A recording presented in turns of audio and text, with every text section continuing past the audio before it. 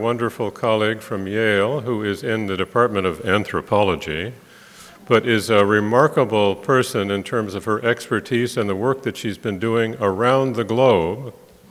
And she's going to share some of that with you today. Some of her real areas of expertise have to do with resilience and stress and how we cope with all of that and biomarkers.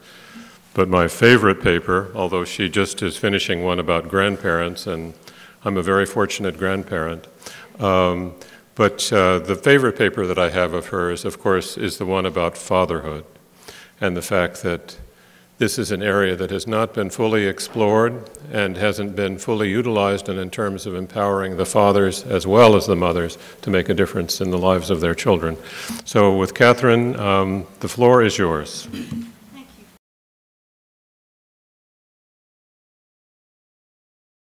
Good afternoon. Good afternoon. Hi.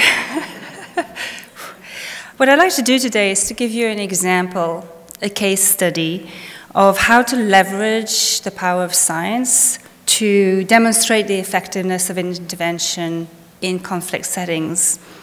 Because in conflict settings, you really want to know whether you mean well and are doing okay, or whether you are really bringing benefits to children and their families. In conflict settings, working in conflict settings is really challenging. We know that 250 million children are affected by conflict globally, by armed conflict globally. We know from a Save the Children report that we can see the scars of 6 years of war in the wake of the Syrian crisis on the body and the minds of children with respect to toxic stress impacting child development. And I'm going to take you to Syrian refugees that are resettled in Jordan. Jordan is hosting at the moment about 660,000 refugees and 2 million Palestinians. And you can see, there are therefore many interventions going on in Jordan to alleviate suffering for children. The big question to ask is what kind of intervention we need to put in place in conflict settings. And the humanitarian mandate in conflict settings is twofold. The first is to alleviate suffering, save lives, rebuild lives, and therefore think about the sectors of health, protection, and education and livelihoods. And the second is also to lay the foundation for peaceful recovery, to instill hope, build resilience, and sustain social cohesion. So I had the privilege to be brought in as a scholar to help test the effectiveness of intervention led by Mercy Corps with Syrian refugees in Jordan. The intervention was called Advancing Adolescence, or Nobadir in Arabic. It was an 8-week brief intervention focused on older adolescents, 8 to 15 years old, youth affected by the Syria and Iraq crises, potentially reaching 400,000 kids who were in Jordan, Lebanon, Iraq, Syria, and Turkey as part of the wider initiative of called the No Lost Generation. And that intervention was based on a principle of profound stress attunement, which think something like mindfulness, if you want a near equivalent. It is strategic in focusing not just on early childhood, but on adolescent, which is a time to protect the next generation and build its future. And it was innovative by bringing together both Syrian refugees and Jordanian non-refugees to establish some kind of reconnection and social cohesion. So their theory of change is something like this. We know they see that the 10 to 19-year-old is also a critical decade of development with a series of life-changing transition. The moment is now for the right support at the right time to bifurcate the trajectories of adolescence either towards gaining new skills and getting involved with community, or having poor skills and possibly engaging in violence. Their theory is this: we can intervene on 3 levels. We can protect children by giving them safe spaces. We can give them better and trustful relationships with their peers and their mentors. And we can give them skills, vocational, soft skills, all through this umbrella of profound stress attunement. The stated outcomes will be that I will reduce your profound stress, I will build your resilience, and I will build social cohesion in your community. And the long-term outcomes that we're hoping for would be reduced risky behaviors for adolescents growing up in the region, better economic and education attainment, and social stability. This is an example of a drawing, 6-foot drawing, drawn on the wall of a community center by a young man going through the profound stress attunement approach. And it mirrors for me what it means for a young man to, what stress attunement means, meaning that you connect your heart with your brain to be able to move forward as an advancing adolescent, to advance forward, to move forward as a whole person, to have the wings to fly and not stumble under the weight of adversity. Our goals as scholars for the research consortium was to establish robust evidence of impacts and develop a toolkit that would enable you to test the intervention. So we conducted a cohort study. It was funded by R2HC, Research for Health in Humanitarian Settings. It was conducted in collaboration with Dr. Rana Dajani from We Love Reading. It was a randomized controlled trial. It had about 800 kids. It had equal numbers of males and females and refugees and non-refugees. And it was 3 ways of data collection: before the intervention, after the intervention, 10 weeks on, and 1-year follow-up. And our toolkit tried to answer this question: does this intervention, short intervention, improve the psychosocial, the biological, and the cognitive outcomes of kids? In other words, I wanted to measure the impacts on the mind, on the body, and on the brain. So we conducted usual survey with self-reports, asking how people feel, how resilient they feel, how stressed they feel, biomarkers of hair for hair cortisol, and cognitive tests on tablets.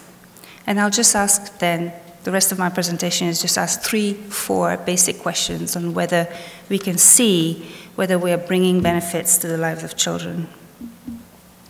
So the first question is, does stress attunement intervention, think mindfulness, actually help people feel better as they report?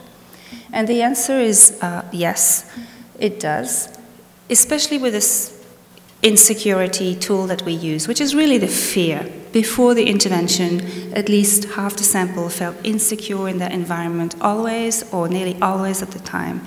And after the intervention, they felt much better than waitlisted controls. And that effect lasted for more than 1 year. In terms of resilience, however, there was no change at all. And we're actually quite proud of our tool on resilience because we developed the first Arabic language, brief, valid, culturally grounded tool for resilience for refugees and non-refugees in the area. And I want to point out to you that resilience operates at 3 different levels: individual strengths, trusted relationship with my family and my peers, and my resources in the community. This intervention only acted on individual strengths, so it was not enough to move the needle in terms of an 8-week intervention. And so we know that to boost resilience, you have to work with families and communities, not just individuals. But that's the way to measure it. Second question, in terms of your body, does stress attunement help you regulate the stress you feel in your body? So we measured stress under the skin, the physiological signature of that intervention before and after. We do that through measurements of hair cortisol. As you may know, cortisol is a hormone that is produced under psychosocial stress. It accumulates in your body and in your hair. By taking small segments of hair near the scalp, I can find out what the level of stress is in an individual. We know we can do that pre and post exams, pre and post surgery, pre and post divorce. So you might as well do it pre and post intervention. So we did, and it was very well received in the sense that we employed hairdressers to be part of our field team and give kids a professional haircut. The outcome of that is rather spectacular because the intervention, 8 weeks, decreased cortisol levels in the hair of young kids by 1/3, which is really quite an astounding, unexpected result biologically, and proof of concept. If you change the social environment just a little bit with secure, safe place, secure relationship with mentors, and some skills, you're able to see a biological impact. Interestingly, in terms of a population, we could be part of 3 different groups. The people on the left have high cortisol level. They're dialed up, they're on high alert, they're ready to move and to act.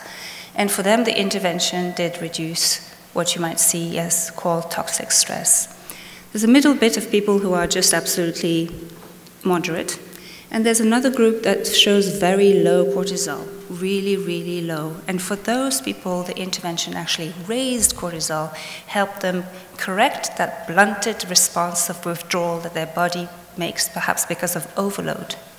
So we found a substantial benefit of the intervention, not just in reducing high stress, but moving up very low cortisol when people disengaged, which is also a remarkable result. Third, did the stress intervention actually do anything for the cognitive skills? And the answer is no, it did not.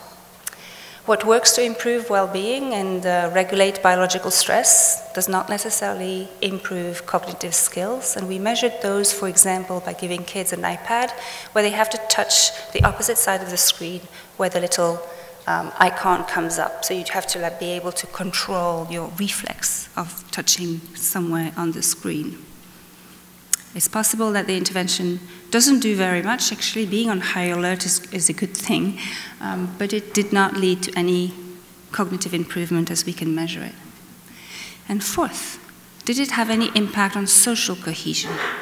Mercy Corps measured 3 measures of social cohesion: the trust in your in-group, meaning Syrian refugees to Syrian refugees or Jordanians to Jordanians; the trust in your out-group, meaning how much do you trust somebody who's from the other group, non-refugee, let's say, and your relationship with the out-group, Syrians to Jordanians, Jordanians to Syrians. And they found that there was a measurable improvement, which we don't know can be either due to contact and putting Syrians and non-Syrians or refugees and non-refugees in the same environment and having friendship, or actually due to a reduced sense of stress that enables you to build more trusting relationship. But it is an indication that alleviating stress does work for social cohesion, as measured by these measures there. So I have 2 more slides, and I want to just talk about take-home messages. The first take-home messages would be for programming and policy. What matters to me as a scholar is to convey what matters in terms of the evidence, and the evidence shows that adolescents, as you can imagine, children and adolescents affected by the Syrian crises will benefit from this targeted psychosocial support programming, which is geared to reducing feelings of overwhelming stress, where your brain and your heart is disconnected and you're unable to move forward. But improving resilience will take more than just individual level approaches or tinkering with the individual child. It does involve families and societies as a whole. We need to learn much more about the links between the risk and resilience and the long-term outcomes in terms of economic opportunities, educational attainment, and probably engagement with peace and violence. For humanitarian, what matters is what they can build into the Compact for Refugees, as we just heard, to build commitment to provide support, psychosocial and social and economic support to young refugees, and deliver intensive interventions that work. For science, the takeaways for me is that it is possible to really rigorously evaluate program effectiveness, even in conflict settings, beyond self-reports. That the signatures of stress are changeable and malleable. So within an 8-week intervention, think yoga, think mindfulness, think profound stress attunement. You can design an intervention, well-designed intervention will bring benefits. But that regulate, which you can't overstate your point, and you have to manage expectations, because just regulating stress won't necessarily do everything else that you want to do, such as boosting resilience and social cohesion.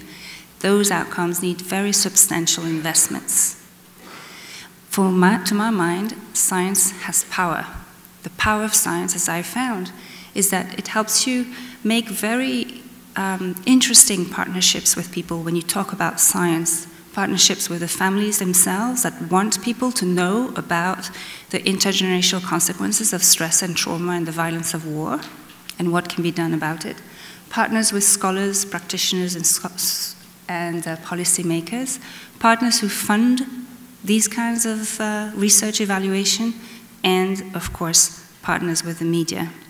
So I'll close by showing this one last slide of the work that we did was taken up by Science in the issue Facing Up to Adversity. It was titled In War Zones, Researchers Are Putting Resilience Interventions to the Test. And I believe quite strongly that the two reasons why we got that kind of media coverage is simply because we used the power of science, as in biomarkers, to test something objectively, and we had a whole society approach to inclusive partnerships with funders, with media, and with local scholars and local families. Thank you.